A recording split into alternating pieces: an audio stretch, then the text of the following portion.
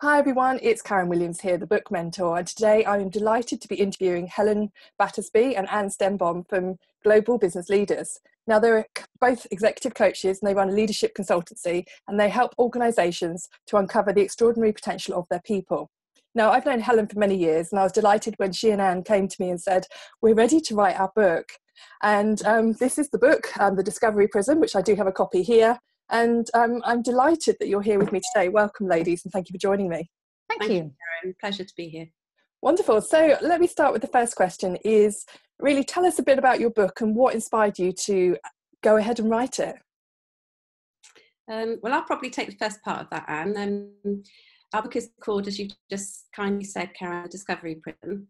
And the Discovery Prism is a tool for 21st century leaders who want to make a difference. It's a simple and insightful framework, which are words that other people use, to help you ask the big questions of your organisation, its purpose, its place in the world, and its legacy for future generations.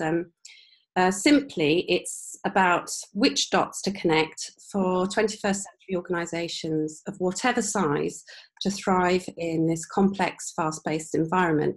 And I'm especially proud about all the subjects in it because the Times has just had its CEO's 2019 conference. And it said that trying to balance the need for profit with renewed sense of purpose was a big theme of the day, from FTSE 100 bosses opining on rebuilding trust and tech entrepreneurs showing how artificial intelligence can help to check the sustainability of supply chains, about human sustainability, environmental sustainability and purpose and legacy for future generations. Wow, brilliant. Thank you. Anne, what would you like to add to that, if anything? It was a good start. So the Discovery Prism is a term that we came up in writing, actually. After we started, we had various names for it beforehand, and we had this framework, and we've been using it and talking about it for a number of years. And the Discovery Prism it's three lenses that overlap, that create overlapping lenses and that answer the questions that every single organisation is already asking or should be asking in order to build a thriving organisation. So answering the questions basically about vision, where are they heading for, answering questions about purpose, what are we here for, who are we here for, how are we living the values, who are we doing our work for, taking in a very wide stakeholder community. And the overlapping lenses are the legacy, strategy, and the promises we make to each other and internally and externally that other people would probably talk about culture and brand. So it's very wide and encompassing, but we hope that it presents a way that just makes sense of all of those questions so that people can say, yeah, well, we're doing this and we're doing that, but actually we haven't really thought about it in broad terms before. And through answering the questions in a collaborative way in an organisation, we can address a lot of gaps and hopefully create space for the right conversations to happen in organisations. And that's what we're hoping for.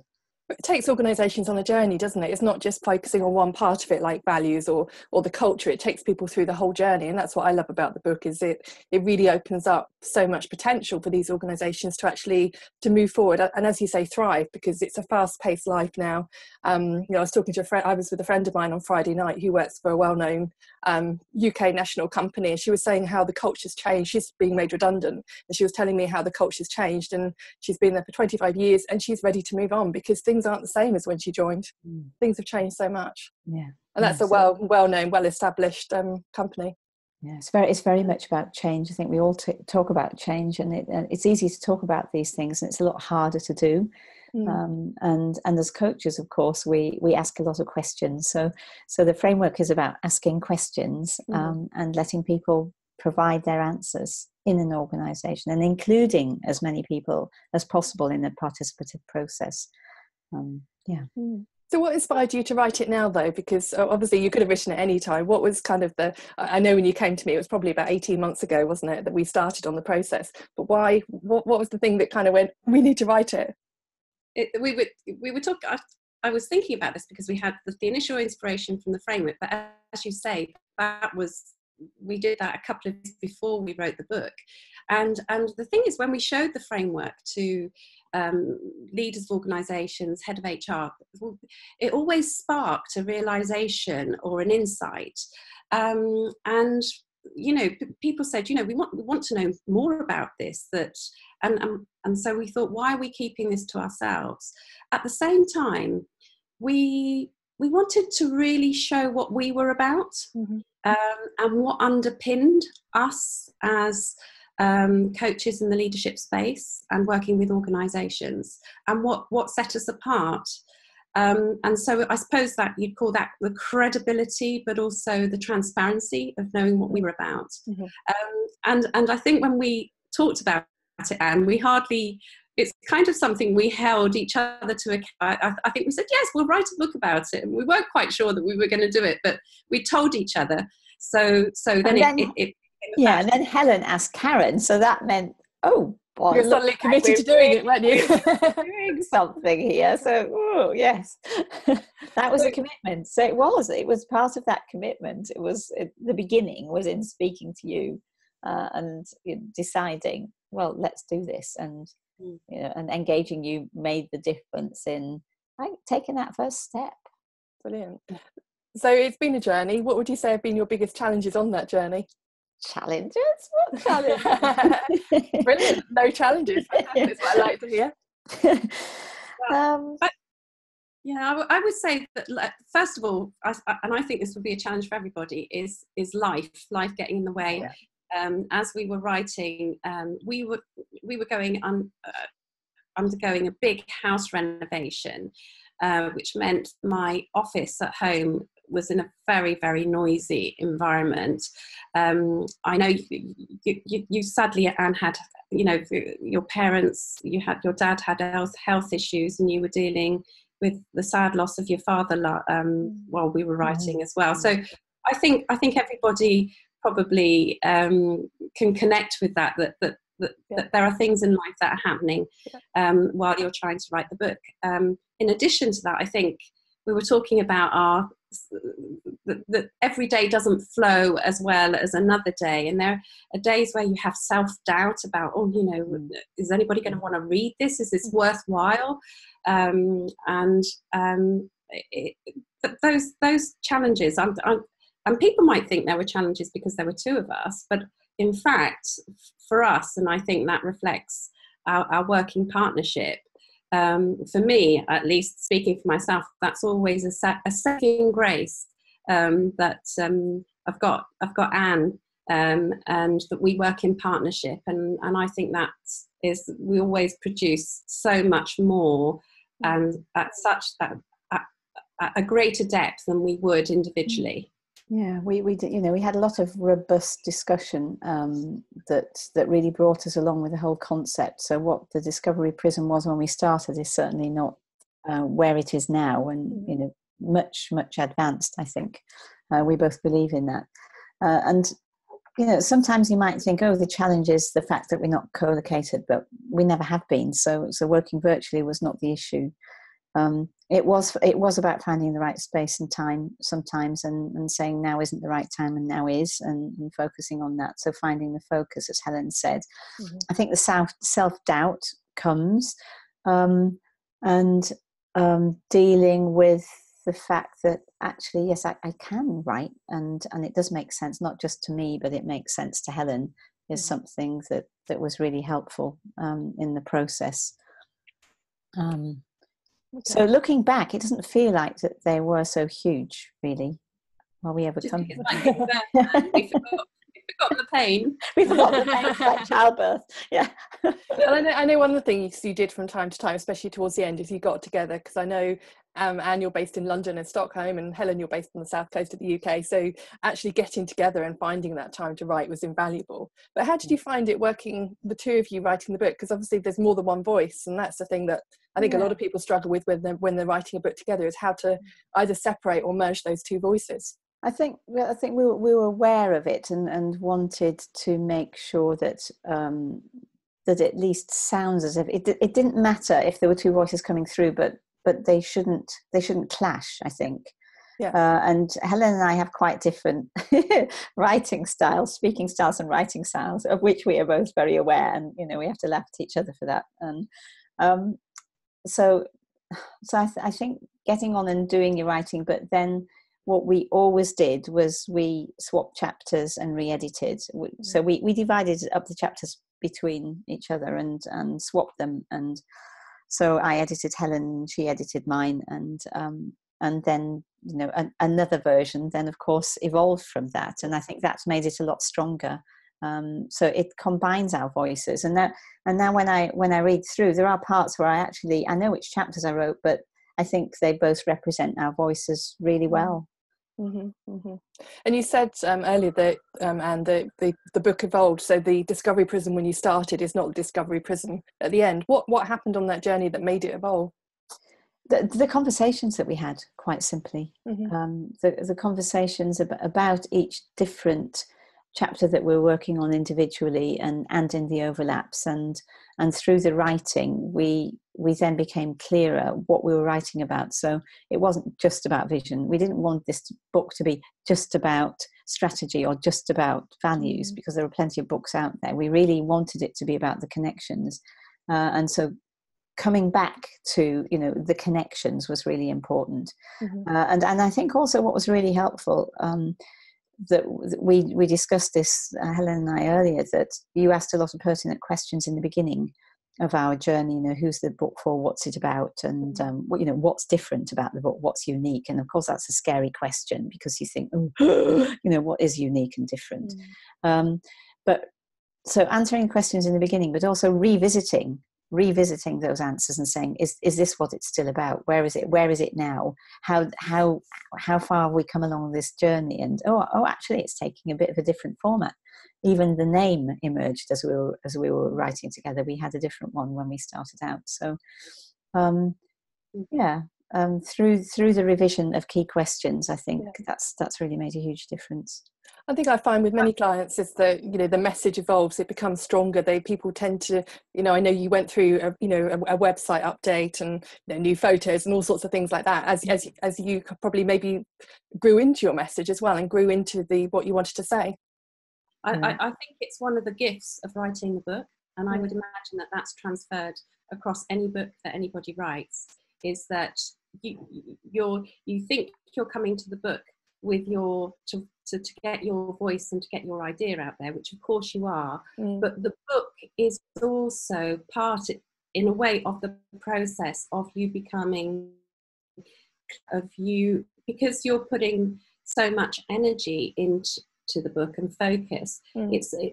It also lifts up your ideas, it makes you clarify them, it makes you add to them, it makes you see other layers underneath the ideas that you'd already uncovered. As Anne already said, it gave us the metaphor of the prism, which for me has actually brought the ideas together, as a good metaphor does. It's not just a convenient picture. It actually has meaning to it, and that's the gift, and essentially that's a message of the prism. When you have the important conversations, when you focus on the right things, the gifts that you get are manifold and not things that you could have predicted at the outset. So the same with the book, writing it. So it's giving you many things you didn't expect. It's all of the unexpected benefits of writing a book, I like to call them. Exactly. Absolutely. Yeah. And the underlying principles that we have, which are about collaboration and dialogue and being more than doing, they evolved in a much clearer way as we were writing, and that's become part of the content. Mm-hmm. So you went on, you published through us as well. So you published through Librotas Books. So we helped you through the process. Was that useful to have us guiding you every step of the way? I hope so. Absolutely, it wouldn't have happened otherwise. And of course that is something that just gives a lot of a sense of comfort, of security, of knowing that when we don't know quite what's happening here, we just need to wait for Karen's call, and then and of course there's that really irritating accountability sheet that comes in every Monday morning that makes you think, what did I do on the book this week? But apart from that, having the members of the team and knowing that when we get to the point at which we need professional editing, and where the copy has to be set, and where we need the image creation and the design and all the publishing bits and bobs that we didn't even want to start thinking about. That's when it is just, it's just invaluable, I think, really, to be able to say, oh, good, it's, we'll pass it over to you now. Just tell us what to do next. There are so many moving cogs, aren't there? So many parts to it. Yes, and obviously more than you would ever imagine. I know. But it's not just a handing over. I think that's what's lovely about Librotas, the group. It's a co-creation, but co-creation with a professional that knows what the boundaries are, what you have to consider that you may not have considered.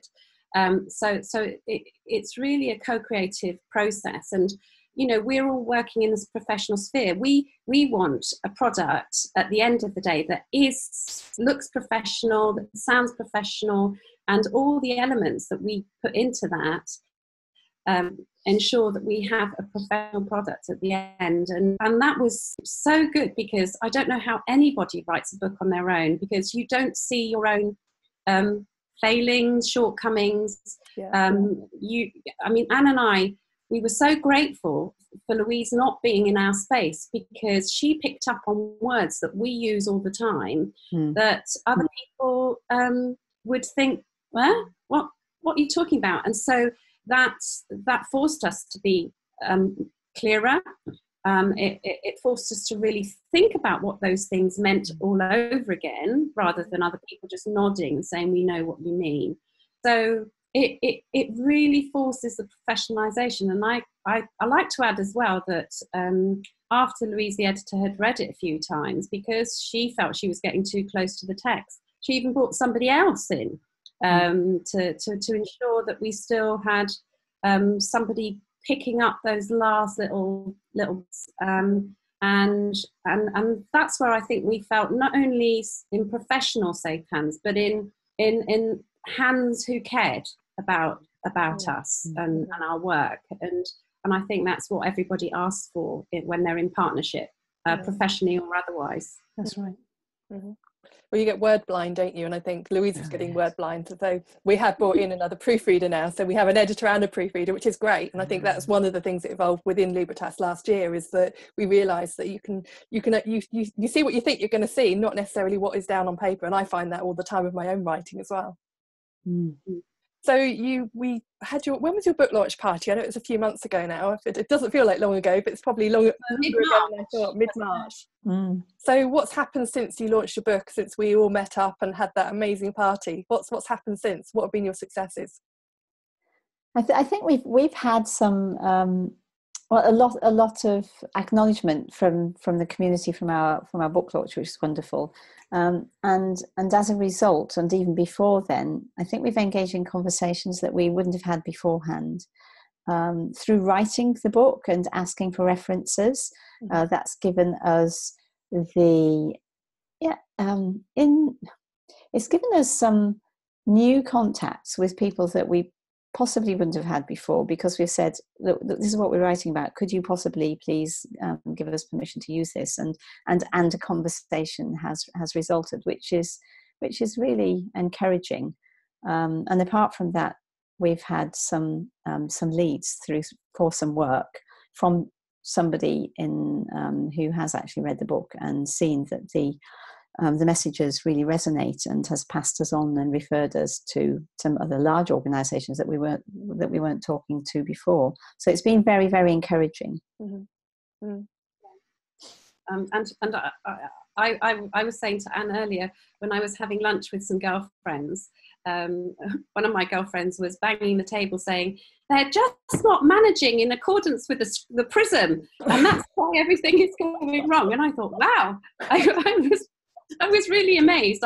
I must say that I don't bring up those subjects when I'm having lunch with the girls, but somebody else did, and I thought, oh, that's real success as far as I'm concerned. Mm-hmm. Yeah, I remember the first time someone quoted my own work with my first book. I remember doing a talk in London, and someone was quoting back my book to me. She later became a client. It was actually great to actually hear my words reflected back, and what I was saying, and how it had actually touched her life and obviously made a difference to her. Yeah, it's lovely when that happens. It is. So what would you say the biggest impact's been so far? Is it the leads, or is it something else? I think because the book is part of a bigger process, and so writing the book is one thing, and then of course it's, so who do you write it for, and what are you going to do with it? Most people don't want to write one book to put on their own shelf at home, but they want to get it out there, and that's given us the impetus to think about, so how are we perceived with our clients, with a greater community. So, and you mentioned the new website. So we said, actually, we need a new website. Actually, it's not just about the website, it's about our messaging, our communication, and our branding. So that has brought us to a completely different space in how we put ourselves out in the world, really, and how we hope to attract clients and work and serve the clients that we have already. For me, I think that's the biggest impact. Helen, anything you want to add? Yeah, I think there's the I can reread it now without it being too close to me. I'm just really proud that we've put together what we've put together, because it so reflects what we want to say. And so there's the big success is thinking, this is something we wanted to say, and we've said it, and we've got a book about it. The current success with a couple of referrals and people that are interested, that's fantastic. We know that there's a longer way to go, if you like, to get the message out there. If you like, so when people say, oh, so how's the sales of the book going? To say, oh, really well. At the moment, that's not how we're measuring success, because we know a lot more has to be input before that becomes a measure. But there's so much more. I think that pride, the fact that other people that have read it find that it resonates, the fact that external, I'm seeing references made in the press, in The Economist, in the FT, in the national press, to the principles that we've been talking about. I think that gives us a lot to a big platform from which to step up from. And I think with any, as you know, with any marketing, it takes longevity, it takes time, it takes focus. It's not an instant, and I think it's not an instant success when you put your book and you go, I've got my book. Actually, that's just the start of the journey, isn't it? As you're finding, you think the writing bit is hard, and then you go, oh, now I need to get it out to more people. But when you've got a book, it enables you to get into the organisations you want to get into and things like that. Exactly.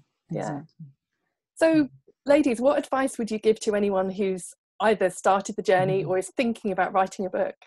I think have the confidence, dare. I think everybody has a unique voice and shouldn't be afraid of sharing that.